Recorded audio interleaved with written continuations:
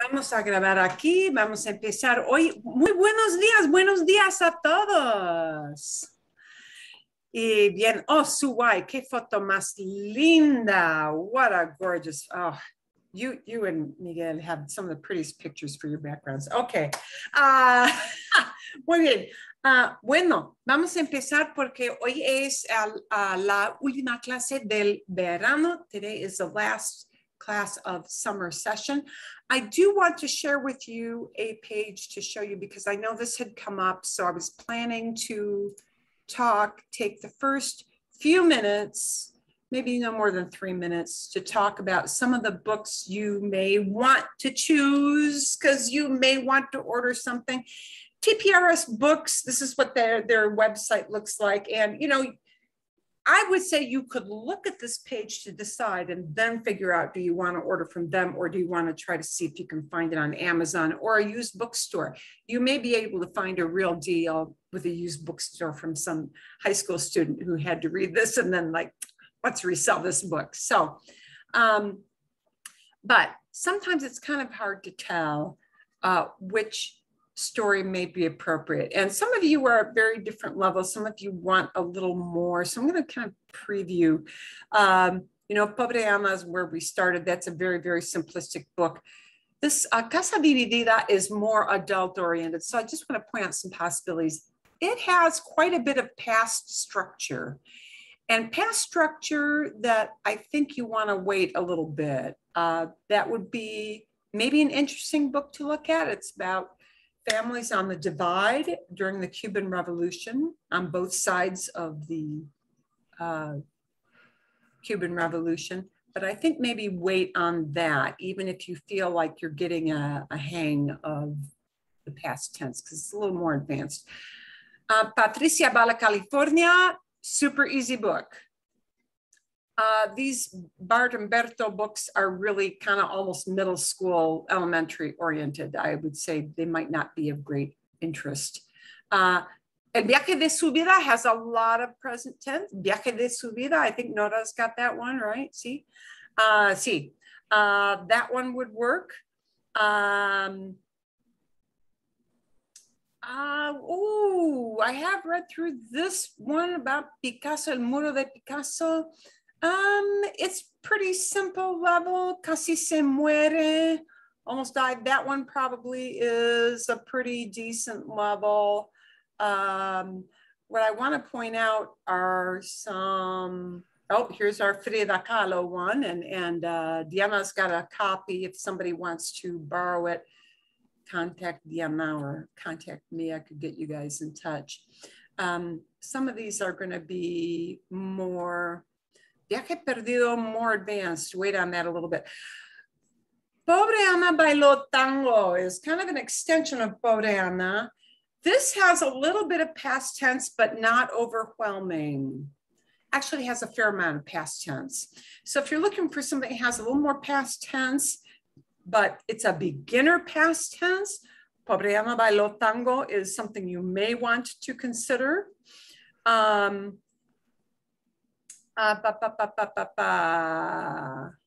Oh, ¿Dónde está Eduardo? I think would work. Oh, I've got to check the level on this. ¿Dónde está Eduardo? Now this mid past tense. That's going to have a fair amount of past tense. Maybe stay away from that one.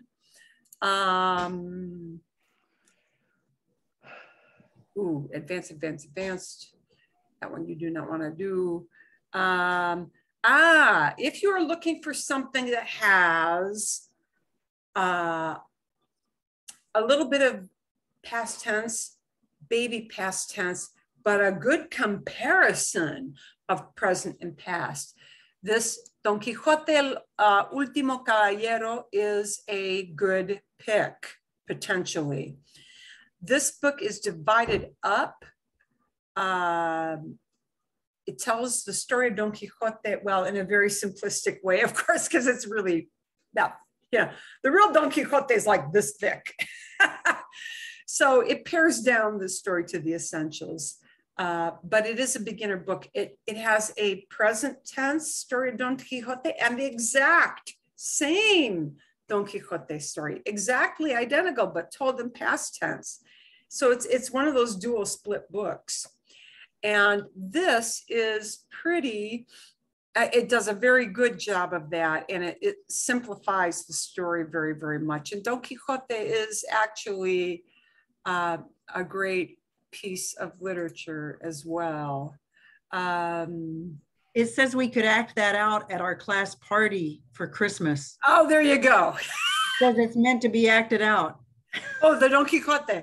Yeah. The Don Quixote is, well, it's a whole cultural issue. It's a story full of a lot of references that may puzzle you a little bit, that have to do with, you know, the 1600s, but it does have the bigger issues of who's crazy and who's not, who has the right values and who does not. It's one of those stories that goes into the deeper realm of that. This story, La Estatua, also, if you want to look at a story that's got some present and past mixed, but it's kind of a baby past tense, La Estatua also works. Again, it is, I will warn you, a pretty surrealistic story. It will seem weird thematically because it is based on an actual short story by a very, very, very famous author from Mexico. And it is meant to be spooky, weird, and just, I mean, weird. Weird story, but weird in a very fun way. Oh, great story, but too advanced. Los Bakers van a Peru, that probably is a pretty easy one.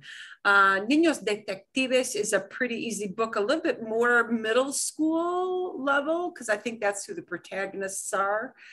Pobrecita Ama is probably, I would imagine, I don't believe I've read this one, but I'm pretty, yeah, perfect for beginners. So this one I think is another sequel to Pobre Ama, and it's going to be a real easy book. Silbón, no, let's see, presente. Presente. Problemas en Paraíso probably is a beginner book, I believe. I have not personally read this one. Intermediate low. Well, that will have some past tense. That will have a little bit. I think all these books about sueños are beginner books as well. Los Sueños. Some of these, again, have kind of indigenous Mexican themes.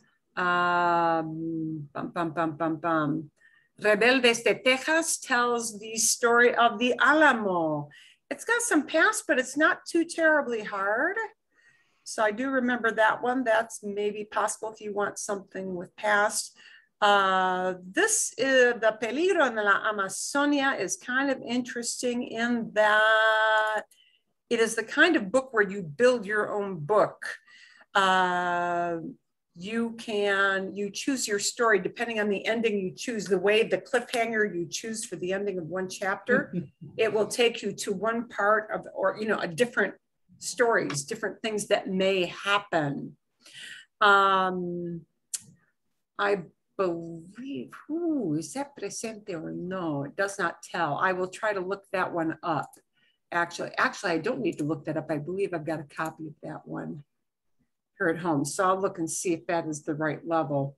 But when you click on these, you can tell a lot of times, like Maria Miami, you know, they'll tell you if they're a true beginner books, so that if you're at that level and you need that, and they'll give you a little sample. So the reason for going here, I know Amazon sometimes gives you a sample, but TPRS Books does give you a sample of what the beginning pages look like. And if you start to recognize a lot of I believe this one is a pretty simple story, because I've seen a sample of that and it looked really, really elementary. So if you want a true beginner book, that's an easy level, Maria Miami would be that kind of a book as well. Oh, and here they're going to start to get into other stuff, I think. So if you want some suggestions, don't hesitate to like give me a title and ask me, and I can kind of check it out for you ahead of time. Because I know a lot of times folks are hesitant to pick a book unless they know it's the right level for them. But that TPRS website will help you, and I will send you the link for it. It will help you with some samples to look at, like 2, 3, 4 pages and see, is this too hard? Is it too easy? Kind of find your way for what's a good level for you. Or ask me straight out and I will do a little bit of research on it. Because we do not get back together until September 12th-ish, something like that. Yeah, it's a bit of a hiatus between the end of class and the next class. So, okay, a ver. Vamos a empezar. We're going to start today.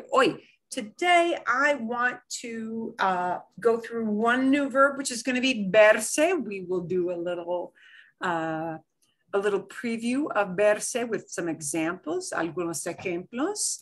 And I do want to show you the prompts that we will be using so that you can pull those up. If these are the prompts that you see on the share screen, these are the prompts I had sent out to you ahead of time for conversation time using verse. We'll take any questions before you go off into small groups to talk about verse and how to use verse. And we're going to have lots of examples before we step off into that. So verse is going to be our unusual or kind of odd verbo reflexivo, or odd reflexive verb. And so you want to make sure you either pull this up on the computer, or if you printed it out, grab that sheet of paper. So I want you to have a couple of minutes to go find that if you need to do it.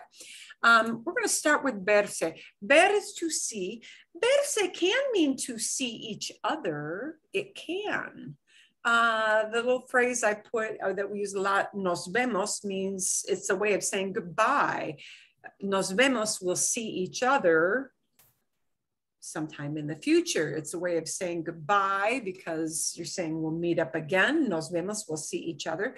So verse can mean to see each other, but many times verse is used to say somebody looks a certain way and then give a description.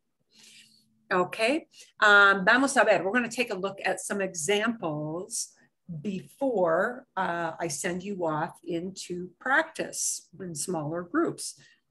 So, verse aquí se ve muy bien. Voy a engrandecer esto. I'm going to make this a little bit bigger para que puedan ver mejor. It's very common to hear people saying, se ve muy bien. Wow, she looks really good. She looks really well. Se ve muy bien. See? Somebody looks a certain way. No se ve muy bien. Doesn't look so hot. Yeah? Not looking. So even something as simple as bien or mal. Se ve. Se ve. Se ve y una descripción. Se ve muy cansado. He looks really tired. Se ve muy cansado porque corrió 8 millas because he ran 8 miles. ¿Sí? Se ve muy cansado. A ver si, aquí tenemos un actor famoso, ¿sí? Aquí en el año 2000 se ve muy joven. In 2000, he looks really young. En 2019 se ve más maduro. He looks more mature. ¿Sí? Bien. ¿Vale? So you can use it with bien, mal, cansado, a description. Joven, a description, viejo, maduro, mature, you know, una descripción. A ver, aquí se ve. Oh, here's the thing that women like, se ve un poquito gordita. ¿Sí? Se ve muy delgada. Wow, she looks really thin. Se ve muy delgada. Se ve muy delgada. Aquí, se ve un poquito flojo. He's looking a little flabby. Sí, se ve un poquito flojo. Aquí, se ve muy fuerte. Uy. Se ve muy atlético. Se ve muy musculoso. Bien. So, entonces, unos ejemplos. So, you know, those are the descriptions of what we do with se ve. And again, it's going to look really, really simple. It'll be, 18, quiero más, 22, 4. So it'll be conjugated like me veo, te ves. They're going to match up. The verb will be in the form and it will match up with the pronoun. They'll be in the same. That pronoun will be a corresponding form. Se ve. Si hablamos de nosotros, nos vemos. Aquí os veis, you're not going to be using, so we're going to skip that one. Se ven. They look. Se ven. Se ven. Bien. Son las formas de verse. Las formas de verse. Ok, bueno, a ver, entonces, verse con una descripción, ¿sí? You know, the woman saying to her husband, me veo, or her friends, me veo muy gorda en este traje. I look really fat in this outfit, or, you know, whatever. You know, friends will exclaim when they see a friend down the street. You know, ladies especially will say to each other, te ves muy joven, te ves muy bonita. Wow, you look really pretty, you look really young, okay, because you did something special to make yourself look a certain way. So those are all ways that we can use verse. ¿Hay alguna pregunta? Is there any kind of a question about this? We're going to pull up the prompt page. And the prompt page has the forms on them. So, you know, you need not copy it down because this prompt page has all of those forms plugged in here. Okay, so, por ejemplo, wow, which is the way you say wow. Wow, wow, J-Lo tiene unos 50 años, pero se ve muy joven. Yeah. J-Lo is about 50, but she looks really young. So we're going to use, you know, you can really use any kind of a physical description. And so here are the prompts. I want you to go in and talk about, you know, finish up the sentence there. Finish up the sentence or create a whole new one. I think by the time we get down to number 5, número 5, 5 y 6, 5 and 6, you know, you're actually making up a whole sentence. You're finishing up a sentence in 1 through 4. ¿Hay alguna pregunta? Any question before I send you to practice with this or no? ¿Hay alguna pregunta o no? Antes de practicar. No, nada. Ok, fantástico. Me imagino por lo menos 7 minutos. 10 minutos, 10 minutes too long? Yes. No, 10? Is that okay or too long? Too long. Too long. 7, 7, about 7. Mm-hmm. Some people complain I don't give enough time and then I feel really, really guilty. Okay, I will send you off into groups of 2 or 3. Vamos a ver aquí, quizás 3/4. Let's see how it split people up. Yeah, I've got groups of 3 here. Okay, muy bien, vamos a practicar. You'll need to hit your join button and I need to hit my timer so that I don't leave it for too long.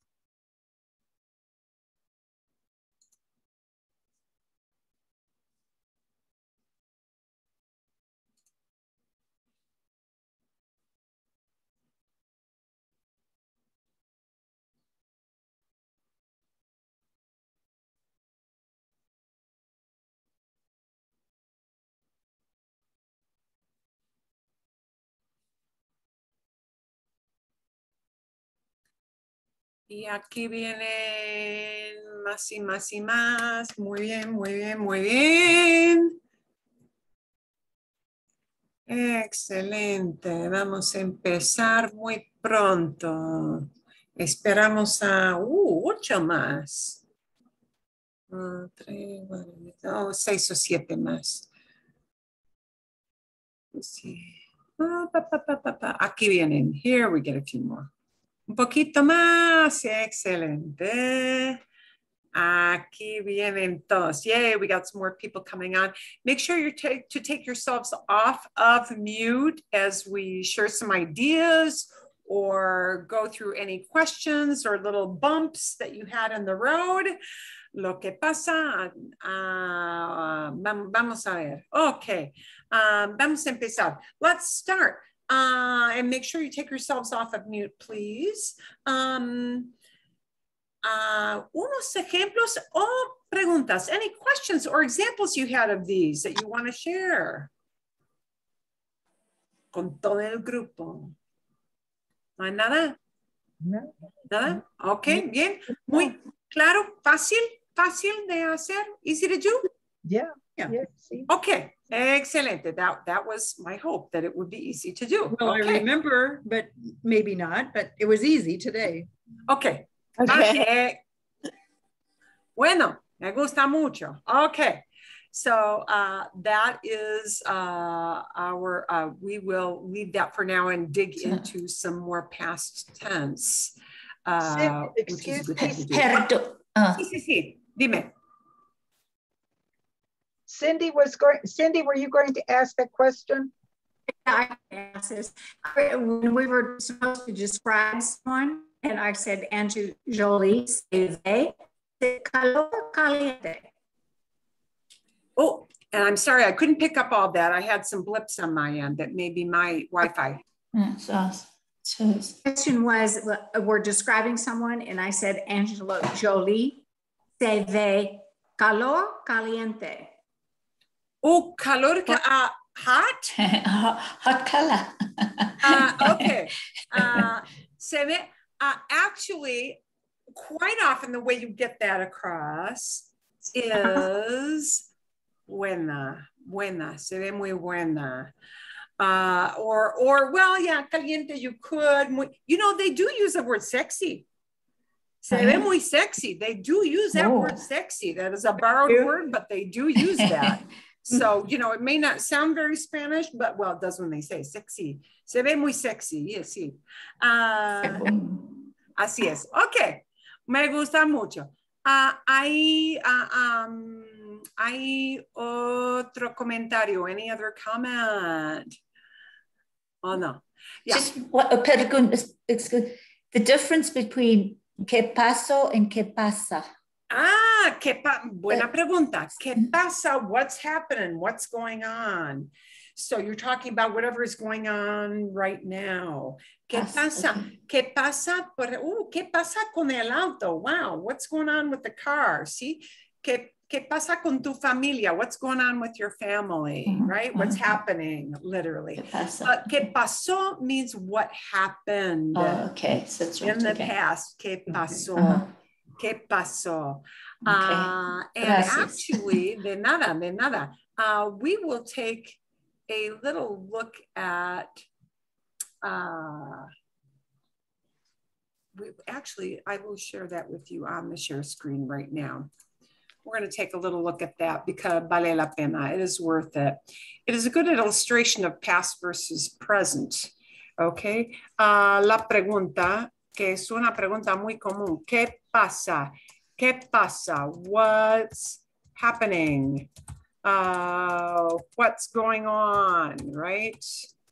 That is how you ask about what's going on right now, because pasa is in present, el presente, see? And it's very general. So pasa doesn't really refer to, you know, a specific person because what is going on, so it's pasa just singular.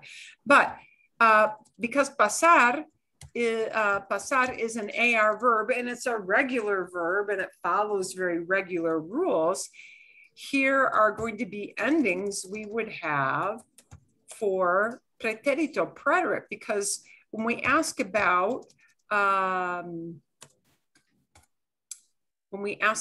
what happened in the past, we would need to take pasar and use one of these. So when you want to say what happened, what occurred, we need to put it into pretérito, because pretérito, remember, is the past tense that talks about an event, occurrences, okay? Things that happen, things that move the story forward, as they like to say in some of those explanation videos. So, ¿qué pasó?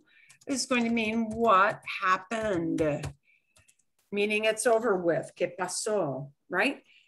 And it takes this form here. Pasar drops the AR and it sticks on an O, but an O that has a punch, not paso, which paso is paso es presente. Paso is a present tense verb, and it means I'm passing, like it could mean I'm even coming into a room.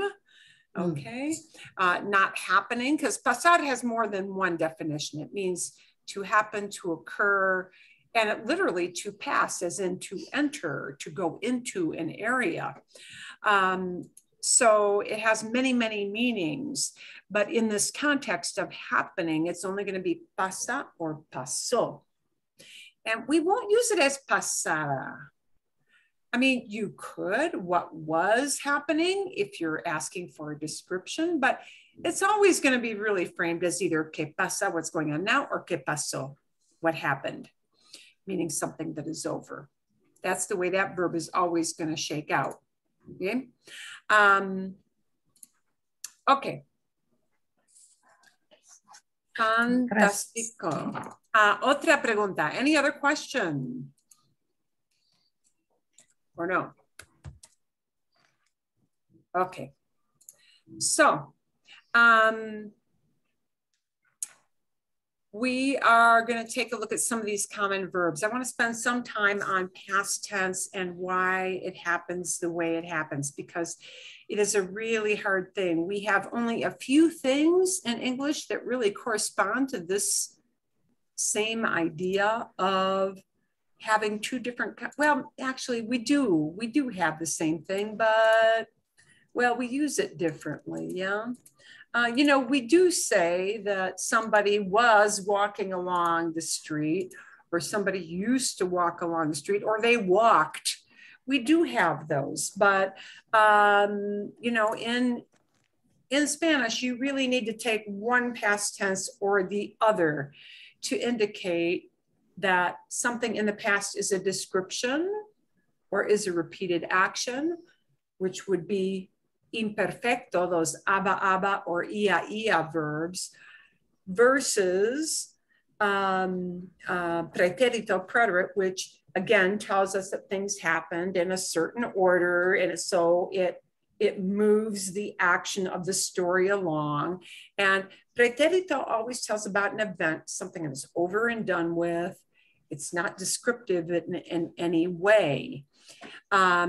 So we're going to take a look at, again, some verbs that are really common. We're going to have a short verb that talks about tener, which is really common, and which tense would make more sense in the past.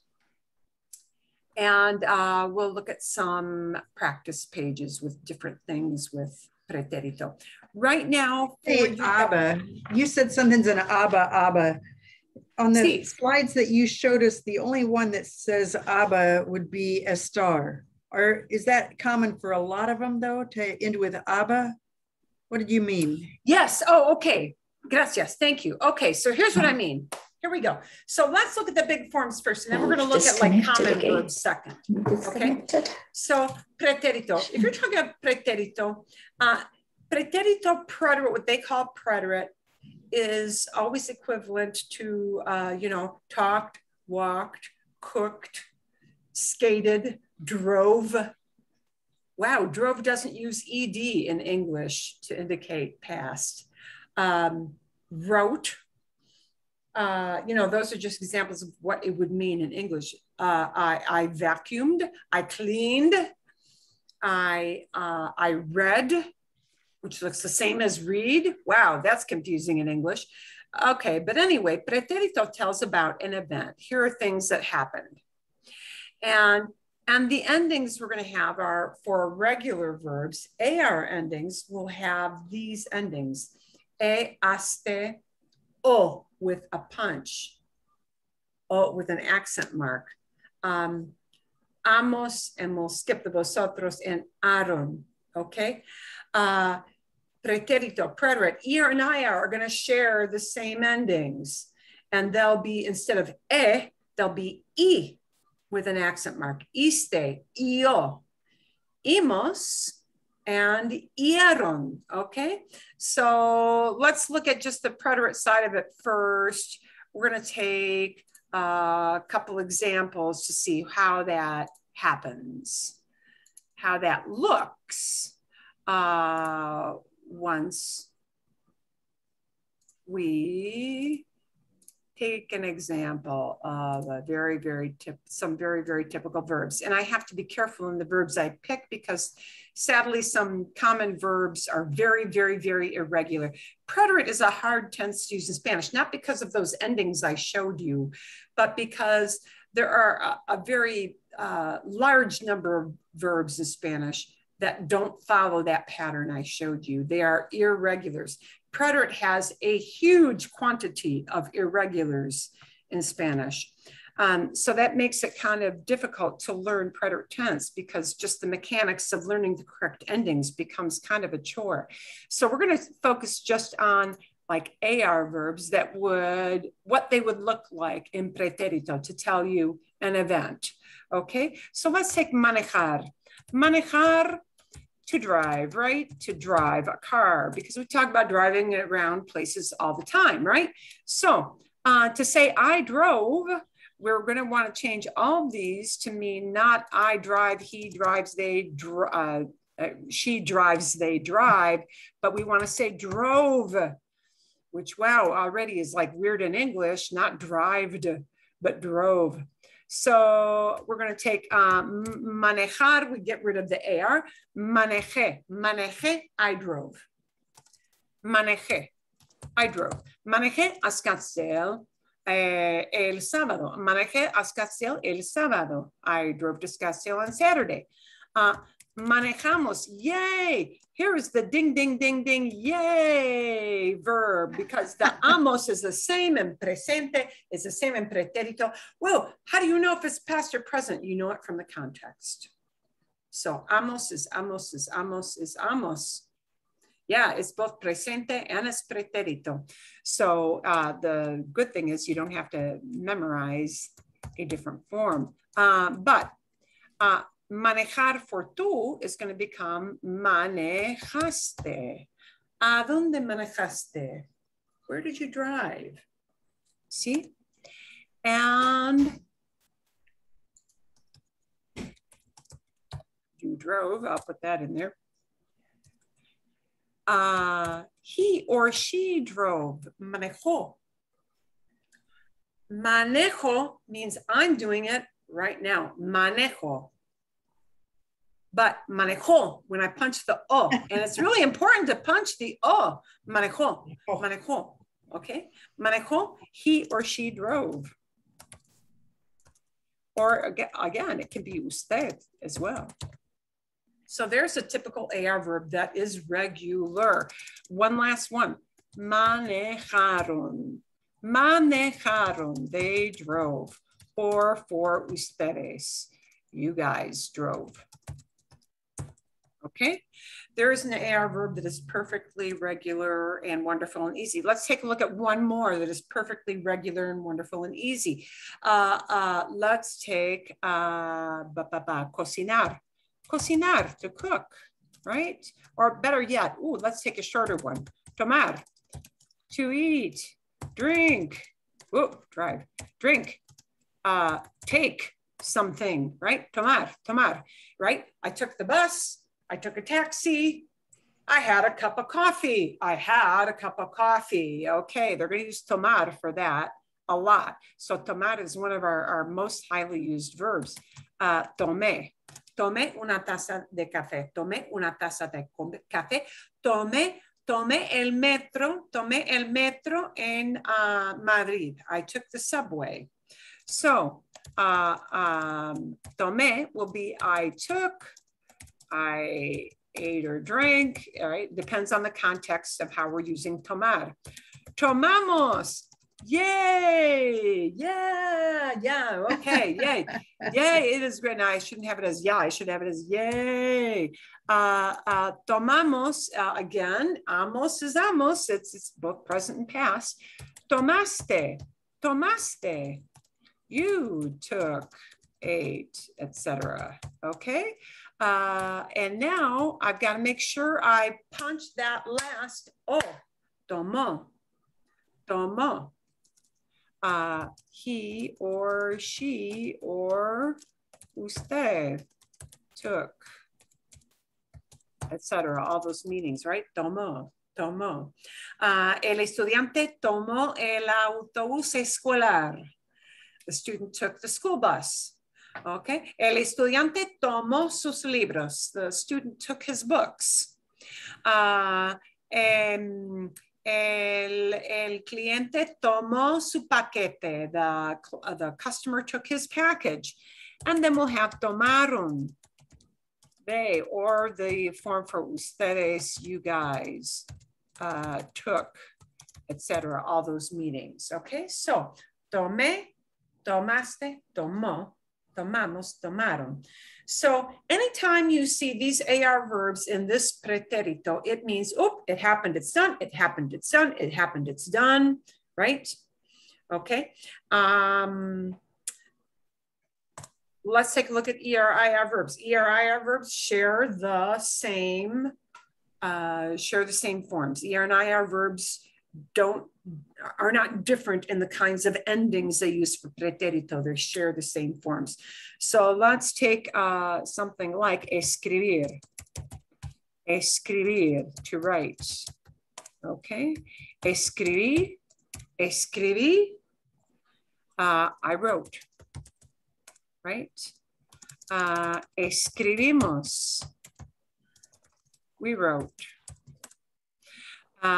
Escribiste. And notice this iste thing is the tu form. Iste or aste, right? You wrote.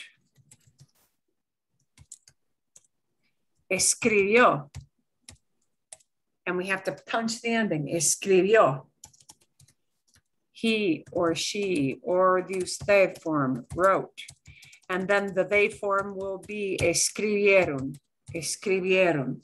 So, you know, these, wow, once you get to manejaron, escribieron, wow, those are kind of long endings, aren't they? Those suffixes used to create preterite get to sound kind of long once you get to the ellos, ellas, ustedes form. They or ustedes wrote. Okay. Okay, and we're going to see an ER example, beber, to drink. And I keep getting dry. Wow, my fingers just want to do that. To drink, and usually this is going to be referring to either water or alcohol, one of those two. Bebí demasiado. I drank too much. Bebí demasiado. I drank too much. And nobody's ever going to be talking about water if they give you that sentence. Bebí demasiado, they're going to mean they just, yeah. But notice, bebemos would be the presente. Bebemos would be the presente. But bebimos, it's going to have the imos ending. ER and IR share that imos. So, you always know the difference between bebemos, presente, and bebimos. But escribimos, they share, right? But bebemos, bebimos, you do have a difference. Right, bebiste, you drank. Bebió, he or she or usted drank. And bebieron. They or the ustedes form, right? Because we're going to share them. Okay. So ER and IR verbs are going to use the exact same endings. And that's how they'll sound. Bebí, bebiste, bebió, bebimos, bebieron, right? Escribir, escribí, escribiste, escribió, escribimos, escribieron. Okay. Bien. So we've got our endings up here. Haste,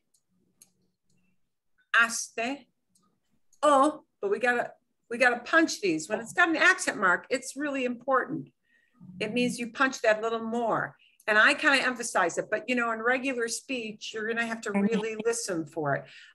Amos and Aaron, right? They're examples of how we tag them on. We always take off the AR ending, right? Or the ER ending or the IR ending.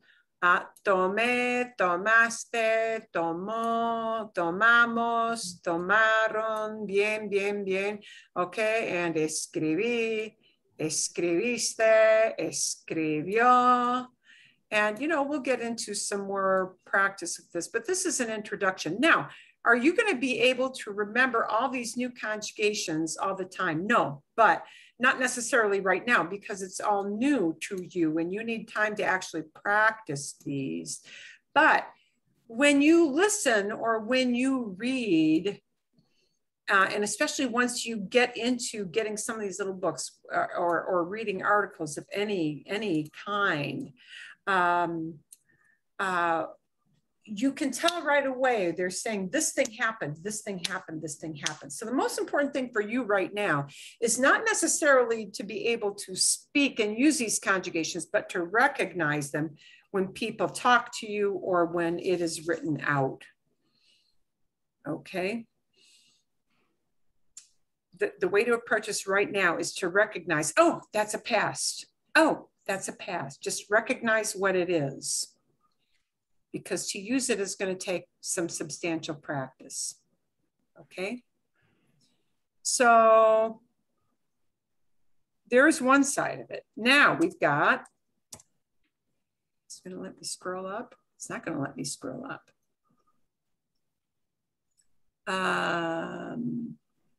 Yeah. Let's look at the abba thing. Okay. And then we'll look at what that means. Oops. Sounds like you're that singing group. It is. That's how a lot of people remember it. Imperfecto does not move the action of the story forward. It does not. Well, what the heck is it good for? Okay, it is good for things. Whenever you read or hear things and you hear pretérito, you know, oh, that happened. Oh, that happened. Oh, that happened. Right? But when you hear any of these endings for imperfecto, you know they're describing or they're saying something was a habit. It was something that happened a lot.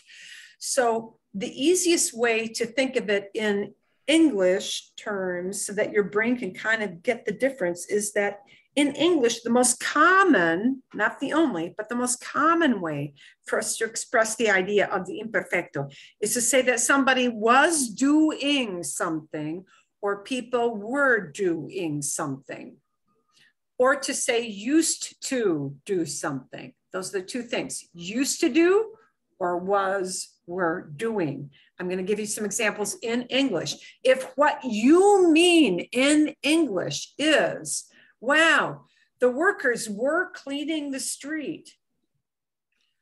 The cashier was helping the customer. If that's what you mean to say, you need imperfecto. If what you mean to say is, I used to like dolls when I was a little girl. I used to climb trees when I was a little kid. We went to the park all the time. All the time isn't a set period of time. We went to the park all the time when I was little. Then you need imperfecto. What you mean determines whether you're going to use pretérito or imperfecto. What so you they mean. Cleaned the street is pretérito. Pretérito, clean. But right. they were cleaning is imperfecto. If what your brain is like, well, they were cleaning the streets, that is imperfecto. Okay? So imperfecto is great on many, many fronts because, first of all, it has hardly any irregular forms. So you can really predict, except for 3 verbs, you can predict always what imperfecto is going to look like. An AR verb is always going to get aba forms. Always. That's what it uses. So anytime you hear, and that is really, for English speakers, that is a distinct sound. Aba, some ba, yeah. And that is really distinct, and your ears are going to pick that up. So any time you hear an aba or an ia verb, it is likely to be one of these, okay? Aba, abas, aba, abamos, abais, aban. And in imperfecto, yo and el a usted, those have the same exact ending. There is no different ending for yo. I mean, the ending you use for yo is the exact same ending that you use to talk about him or her, you know, to talk about he or she did something or used to do something, okay?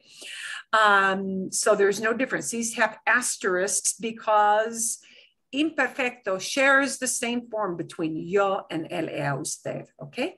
But er and ia verbs, again, like pretérito, they share the same conjugations, always, always. And they will be, again, ia, and they're all accented. Ia, ia, ias, ia, iamos, iais, ian. Okay, so again, yo and el a usted will share all the time. And again, what I want you to do is maybe not be able to say all the conjugations yourself, but to recognize when you hear it or read it, they're talking about the past. And they're either describing or they're saying used to do it a lot. So there's a, there's a difference between, when I'm trying to pick a verb that's not irregular, pasé por el parque, I'm using pasar, pasé por el parque el sábado. I went through the park. I passed through the park, but I went through the park. Pasé por el parque el sábado. Pasé por el parque. You automatically know because I used pasé that it's an over and done with action. It was a one-time thing. Pasé por el parque. But if I said pasaba por el parque, then I'm saying I used to go through the park or I was going through the park. And that changes, that nuances the action. Instead of it being a happened, pasaba turns it into, ooh, this was going on.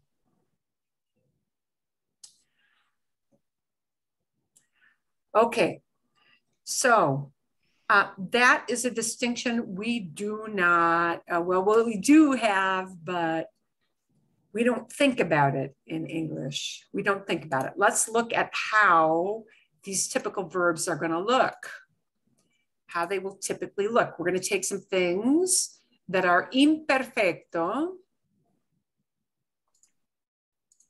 that are all imperfecto, and they're very, very easy to recognize.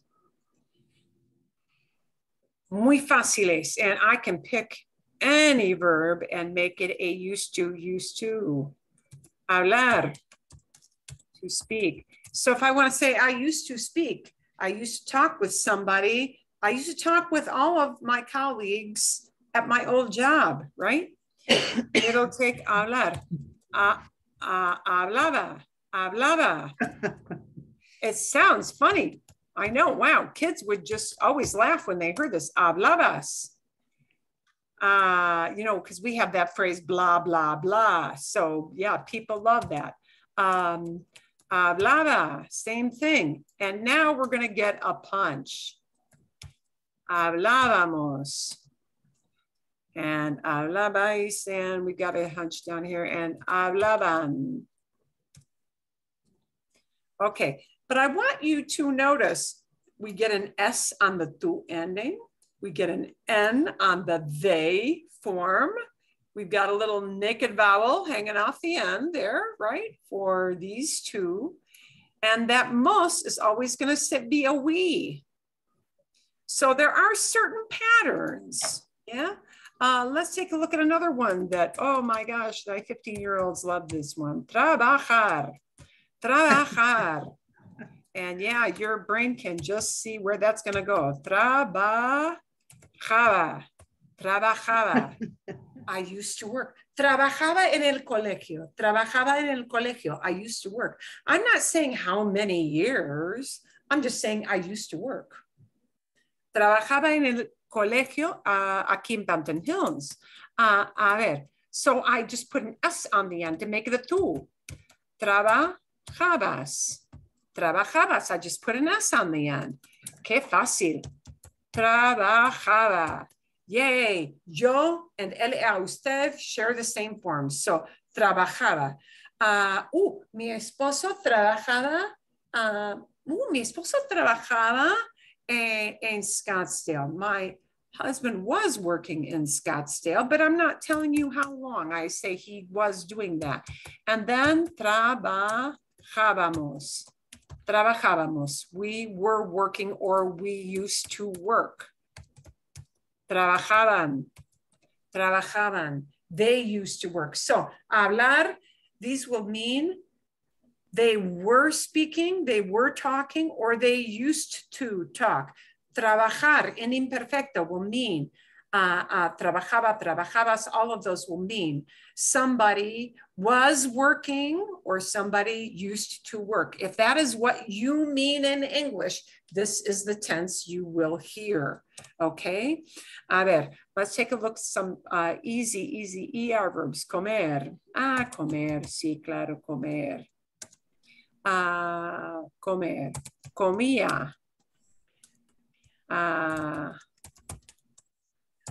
Comías. Again, all I do is tag an S onto the end. Comía is for yo, comía is for él, ella, usted. So I have no difference whatsoever. The plural forms, I get comíamos, we were eating or we used to eat. Comían, they were eating or they used to eat. Okay, all right. So, again, if you mean somebody was doing something or somebody used to, this is the type of verb you need, okay? It gives background information, but it does not move the story forward. Let me give you an example of how when you hear somebody speaking or you read something, they might combine both, like a half of a sentence in imperfecto, half of it in pretérito, how it affects the idea of what is going on.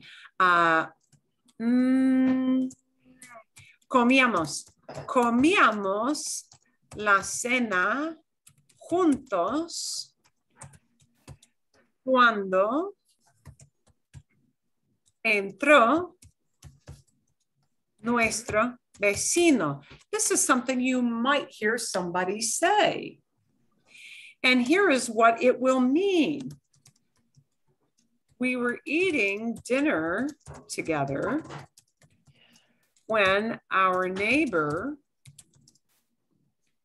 entered.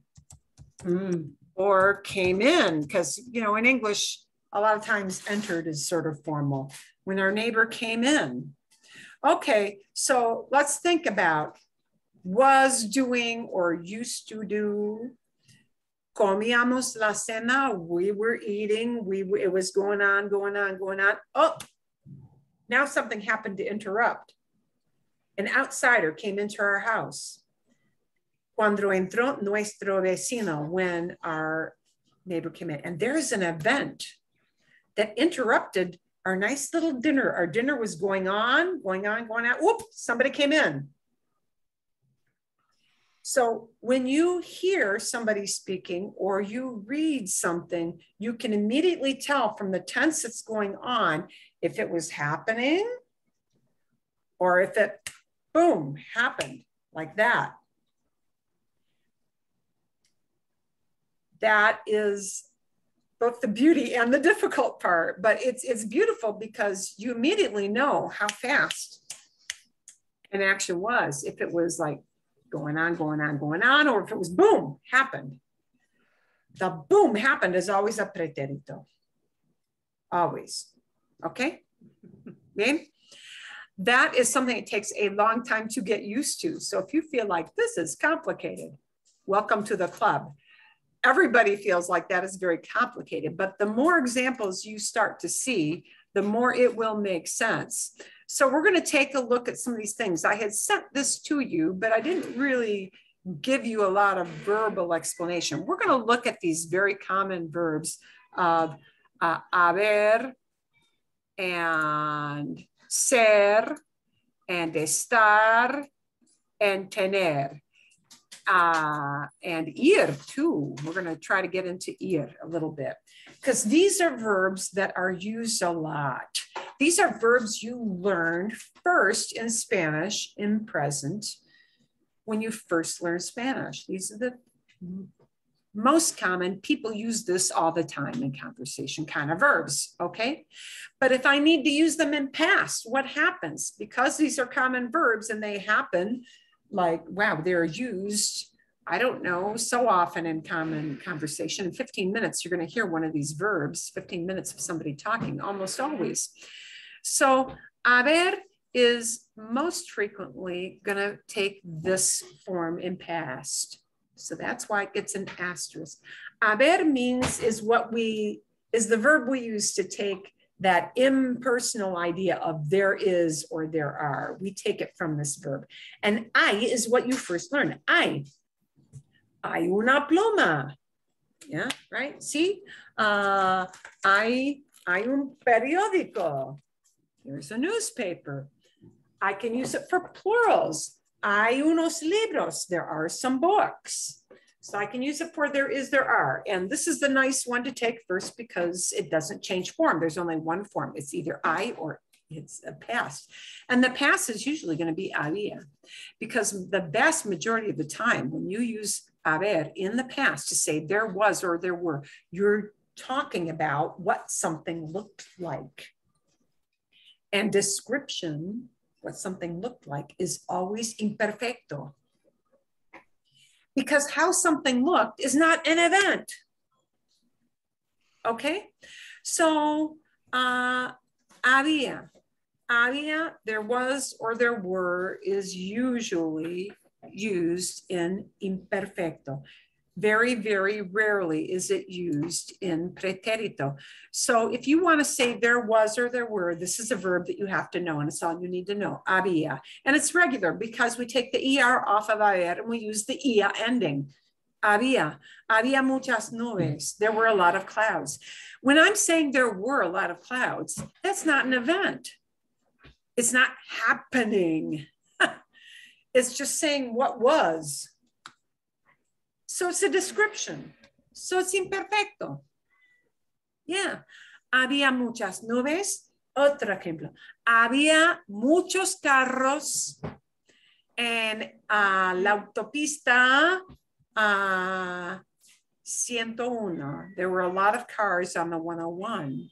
Había muchos carros cerca de la casa de mi vecino. There were a lot of cars near my neighbor's house.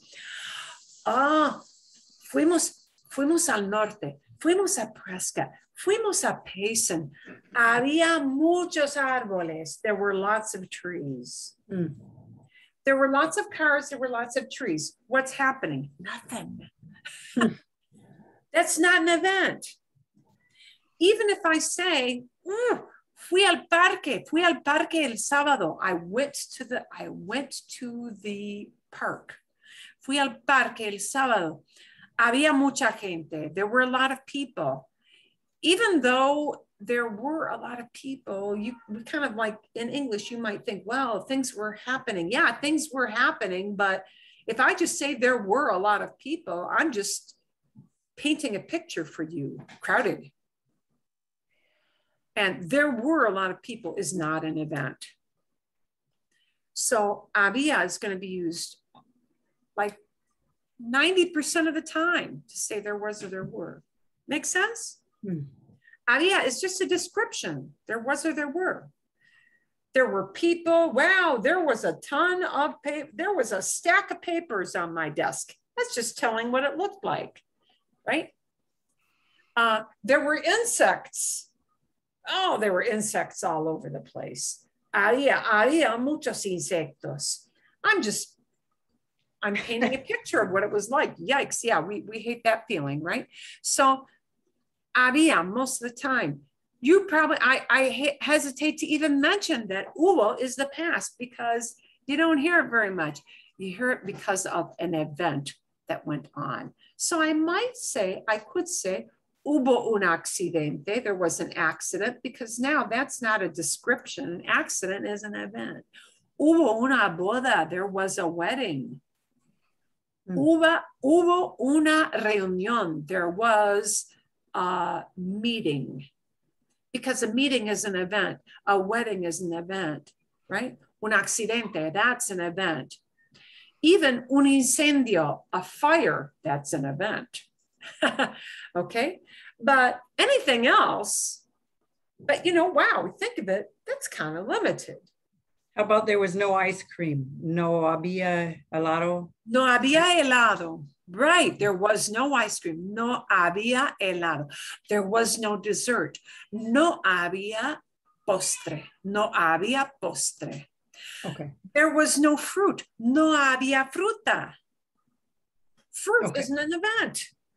It didn't occur, but you can get that idea real fast, can't you? No había comida. Well, there was no food. Hubo una boda, there was a wedding, pero no había comida, but there was no food. Oh, there's a real distinction. Wedding, it's an event, it's a happening. But food, it doesn't happen. Just there. Yeah, right? So when we use I to say there was, there were, we're just we're painting a picture for people. That's all we're doing. And imperfecto always paints a picture. It paints a picture, okay? Bien? Yeah, in this book, I was trying to read a little bit of the past, and he says, no había un auto nuevo. There was no new car. They didn't give it to him. Right. Había. It didn't exist. It wasn't out there. Wow, there was the kid who goes out, he thinks he's going to get his big your 16th birthday. I'm going to walk out. There's going to be a car. It's going to have a bow on the top, just like in the commercials. No había ningún auto. There was no car whatsoever. No había un auto. There was no car. Car is not an event. It's just either out there on the curb or it's not. Bien? Okay. Mari, let's take a look at ser. This one is a little more problematic. I'm going to make this bigger. Ser is almost always irregular. There are very few tenses. There are a few tenses that are regular for ser, but not a whole lot. So we had soy, eres, es, somos, soy, son. Okay, bien. So, wow, with this one, this is one of the hardest ones to distinguish properly, but it'll depend on the idea you want to convey. And we won't focus on this yet, but we are going to take a look at era because you're going to see era a lot. Era is one of the three irregulars for imperfecto. It is not an aba. It is not an ia. Ser is one of the three irregulars for imperfecto. So it becomes era, eras, but it's got an S at the end for tú. Era, éramos, erais, eran. So era is what you use when you mean somebody was a certain way, like you're describing them. Oh, because imperfecto is for descriptions. Or how somebody used to be. Mis estudiantes eran muy inteligentes. My students were really intelligent. Mis estudiantes eran muy inteligentes. I'm describing what they were like. Descriptions are not events. It has to go into imperfecto.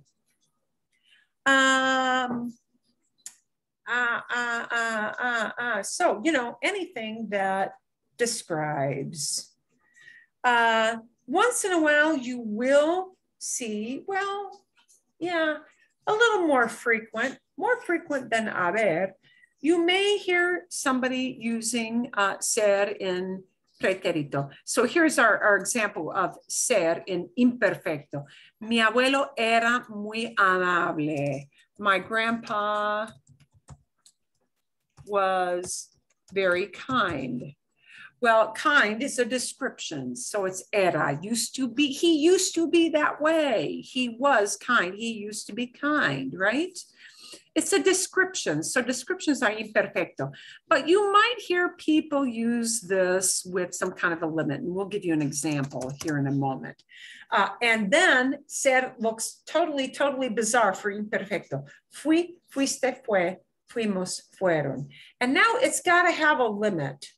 So I don't use these fui, fuiste, fue to describe somebody because it doesn't work. Because pretérito, preterite for ser, even though it's like really weird and it sure does not look like it came from ser, it starts with an S because these all begin with F. How bizarre are these? Okay, well, we use them when we have a limit. So let me give you an example. Lincoln fue presidente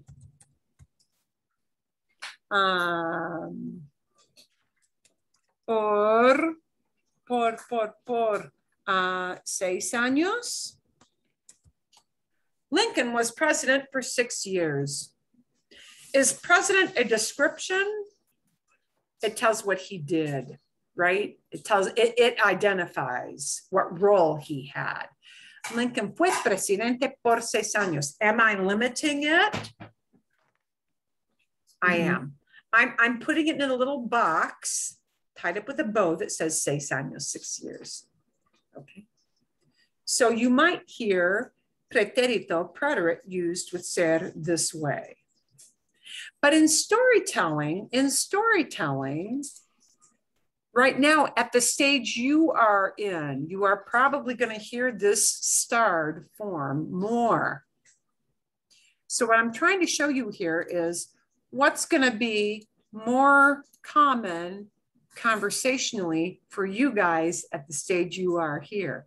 This is going to be more common. Talking about describing how people looked or how they were. This is probably going to be more common. This is what you're going to hear more. Estar, this is going to be more common right now for the stage you're in right now. For how you feel or where you are, always use the verb estar. And no matter what tense, time frame you're looking at, that little stupid rhyme holds true. For how you feel or where you are, always use the verb estar. So, okay, if I want to say somebody was, or some people were, a certain way, how they felt, health or emotionally, that's a description. It's going to be imperfecto. Where somebody was, where something was located, it's not an event. It's going to be imperfecto most of the time. If I want to say the church was on the corner, that church was just there. When did it start being there? When it finished, it just was. Yeah, you get the idea. when I'm talking about location, usually it's a description. So it's imperfecto. Imperfecto is sacred for description, okay? So estar, thankfully, is very, very regular. Estaba, estabas, estaba, same form. Estábamos, estaban.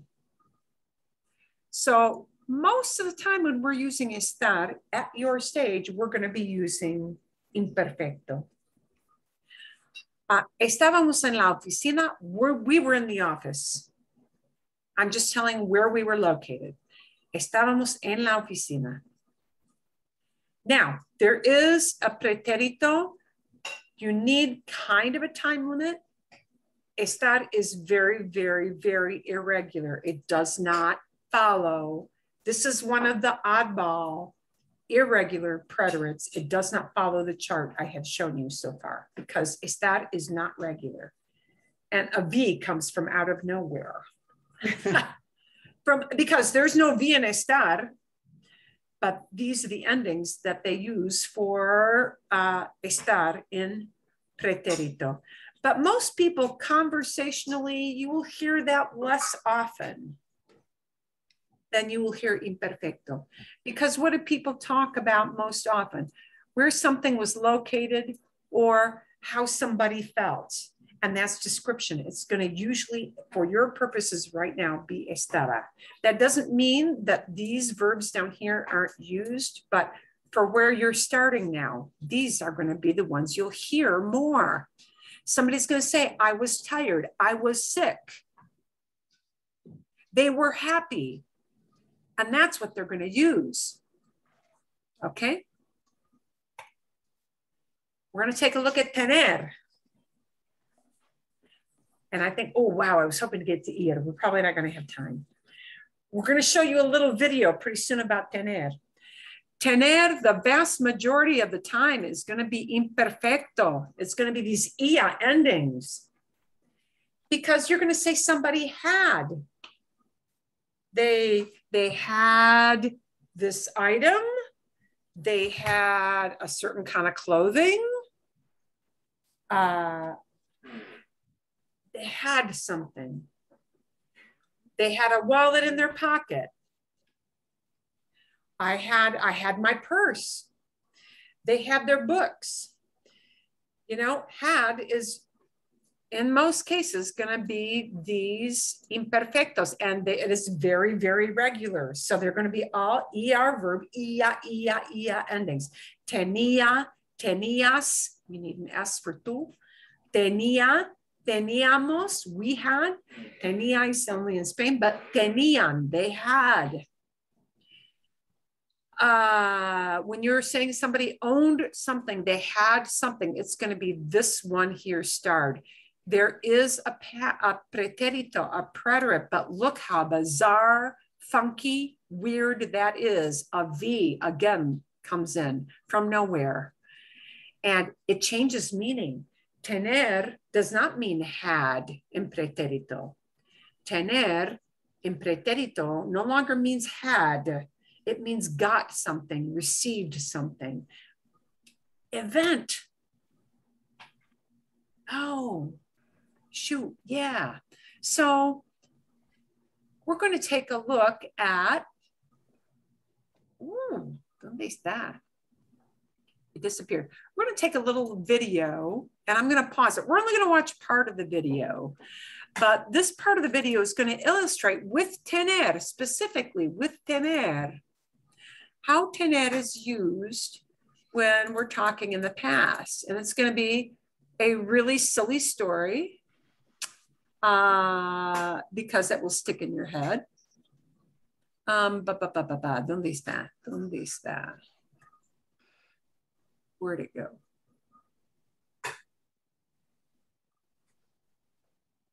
Aquí. Here we go. We're going to take a look because he's going to give you not a bunch of rules, but examples of how he's going to use tener. And I need to kind of get to the point of the video where, perdón, he actually starts to tell the story.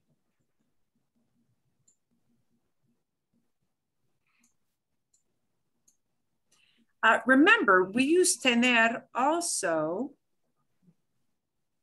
to say that some, with all those idioms, like, so we're going to use tener to say, I was hungry, I was thirsty, I was 20 years old. We're going to use tener with all those idioms, which are all descriptions.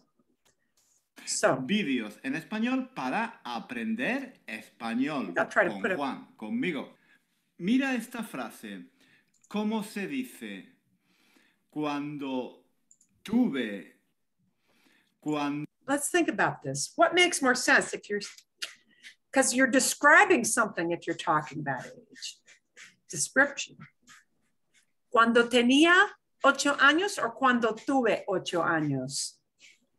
And don't be fooled by that number thinking it's limiting, because it's not. It's a description. Tenía.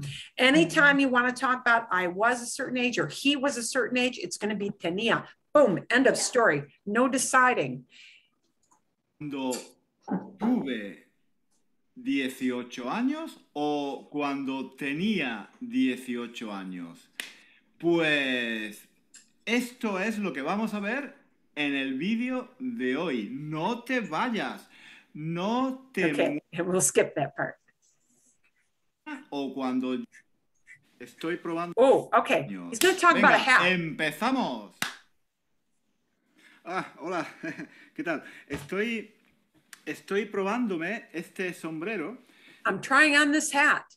Probar is to try on. Estoy probando. I am trying on. Estoy probándome este sombrero, que es un sombrero muy viejo. Es un sombrero muy viejo. It's a really old hat. Que yo tenía cuando era joven. Porque... Este es un sombrero muy viejo que yo tenía cuando era joven. This is a very old hat that I had when I was young. Had, we don't know how long you had it. I had this hat. That's not an event. You just had it. That's not an event.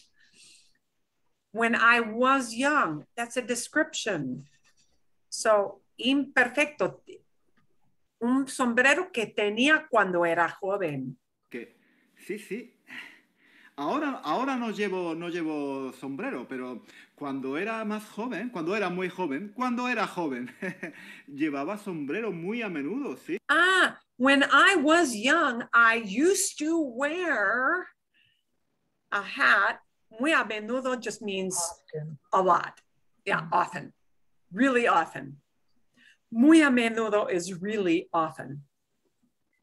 So when I was young, description, I used to wear. So he's saying this happened all the time. And besides was doing something or, this is used to. I used to wear.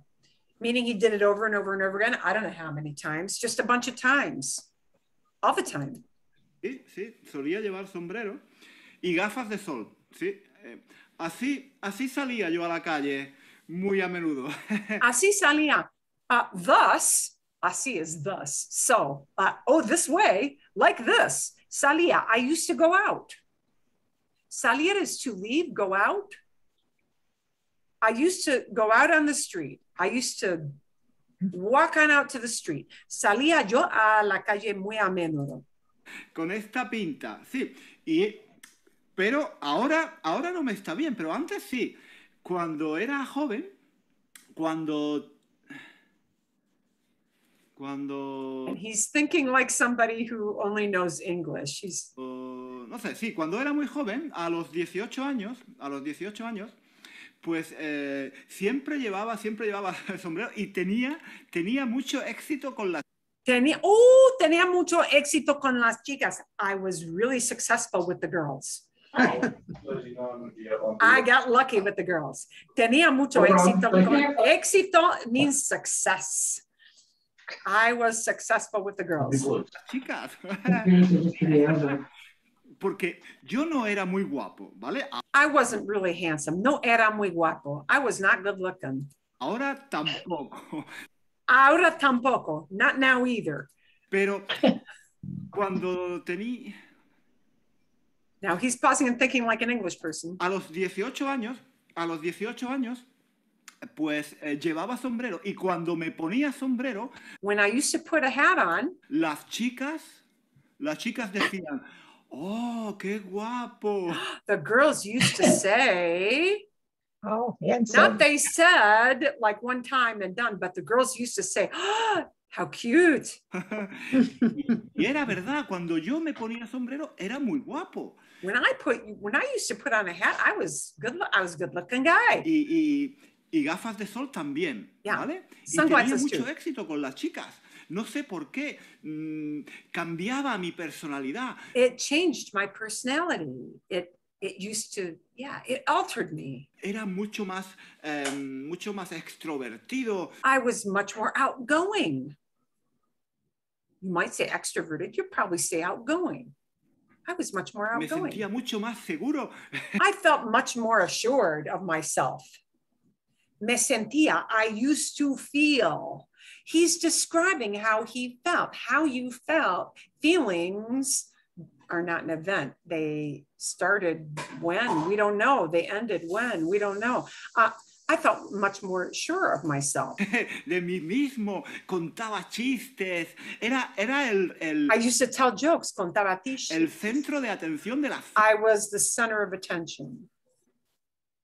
And he's just describing what fiestas. it was like. No sé, tenía mucha gente alrededor que hablaba conmigo. Juan, qué divertido eres. Sí, yo era muy divertido. Cuando yo a los 18 años, yo era muy... And he's avoiding tener. A los 18 años, at 18 years old. Really, what you can plug in here is cuando tenía 8 años. And he's pausing. He's avoiding tener like an English person would avoid tener, maybe, because they can't decide, is it tenía or tuve? No, it's always tenía 18 años. Muy divertido y muy guapo y tenía mucho éxito con las chicas. Y ahora que me he encontrado este sombrero, hoy he encontrado este sombrero por casualidad. Hacía muchos años que no me lo ponía. Y Oh, I haven't worn this thing for a whole bunch of years. Hacía mucho. It made many years that I did not put this on. Me lo ponía, that I didn't put this on myself. Ponerse, put clothing on. And, he's talking about a hat. So, ponerse. Y ahora, pues voy a probar si ahora puedo salir a la calle y tener éxito como tenía antes, cuando yo tenía... Oh, and I want to be successful like I used to be. Like I used to be, because of tener éxito. Como tenía antes, like I used to have. Tuve. ¿Cómo se dice? Tenía o tuve 18 años. Ay, esto del español, porque yo lo debería saber. Yo soy profesor de español y a veces tengo estas dudas. A ver. Cuando yo tenía 18 años... He's teasing that he doesn't know this, because of course he knows it. But somebody learning Spanish has to stop and think about this. Tuve es para acciones. Tuve es para acciones. Tuve in that past form means it happened, an action. ¿No? Tuve es para acciones, ¿no? Correr, caminar, comer, beber. They're all things that are actions that might be, these things happened in a typical day. Desayunar, cenar, acciones, ¿vale? Y tenía es para hábitos, ¿no? Para costumbres y para describir y para... So here is what tenías for. Hábitos, things that you did habitually, right? And descriptions. And 18 years old is a description. Anytime you're talking about age in the past, it's a description. We use tenía. Para describir, vale. Entonces, yo estoy hablando de mi edad. Estoy hablando de los años cuando yo era joven. ¿Eso qué es? ¿Una descripción? ¿Es una descripción? Sí, sí, es una descripción. Estoy describiendo los años, mi edad, hace tiempo, ¿no? Antes, en el pasado, ¿vale? Entonces, cuando yo tenía, pues sí, exactamente. Cuando yo tenía 18 años, era muy guapo, muy sexy, muy divertido y I was a fun guy. era el centro de atención de las fiestas. Y ahora quizás voy a salir a la calle con este sombrero, porque creo que quizás el secreto de mi éxito cuando era joven, The secret of my success when I was young, cuando era joven, era el sombrero. it was the Exacto, hat. el sombrero. It was the Si hat. yo ahora me pongo sombrero, voy a la calle y tendré también mucho éxito con las chicas, ¿no? Bueno, pues voy a salir y voy a ver qué pasa. En el próximo vídeo, I'm going to see what happens. en el Yeah. próximo I'm vídeo, going to see what happens. So there you got a little description, a little actual story in context using tener, right? Say that you had something doesn't really have a beginning and end.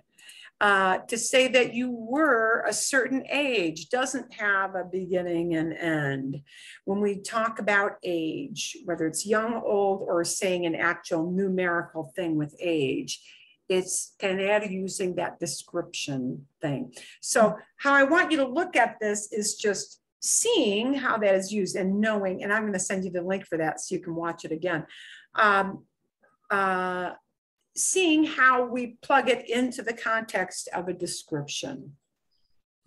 So don't try to memorize every form of these, but know that when we're talking about the past, imperfecto is going to describe or paint a picture or talk about habits, things that used to happen and we don't know how often, just a bunch of times, a lot.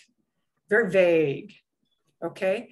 But pretérito always tells you this happened, then this happened, then this happened, then this happened. It's an event and it's over, and it's over, and it's over. Bien?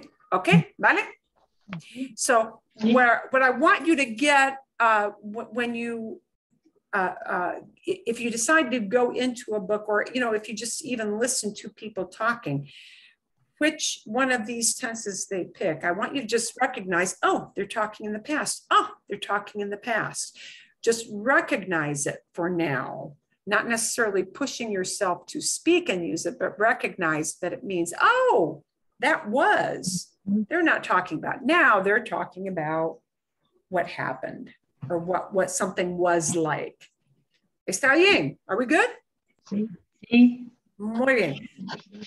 If you need a suggestion for a book for next session, email me one-on-one if you feel kind of tentative about what's a good pick. But you know, tell me what your goal is, and I can help guide you if you you know, still are feeling kind of unsure of that, because we're going to have a little hiatus here about what, 3 weeks? Tres semanas. Wow, I think we've got about 3 weeks off. Yeah, see.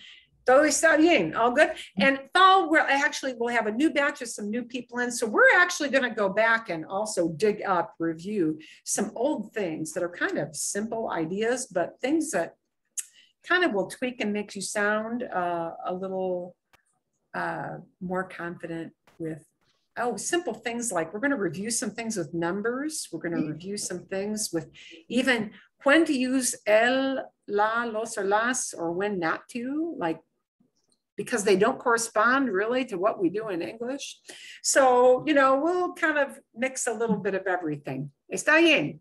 Sí. Sí. Excelente, excelente. Really, really, really great. We will, if you have any questions in between sessions, feel free to email me during the hiatus. That is perfectly okay. Bien? Sí. Sí, gracias. Y bueno, fue un placer. It was a pleasure. It was a pleasure. I hope to see you guys come fall. and have a good little break. A lot of you will probably be maybe taking some time to travel or relax or get work done around the house, lo que sea, whatever. And the kids off to school, or the grandkids off to school, if you were in that boat, yeah. Eso es. Entonces, pero nos vemos.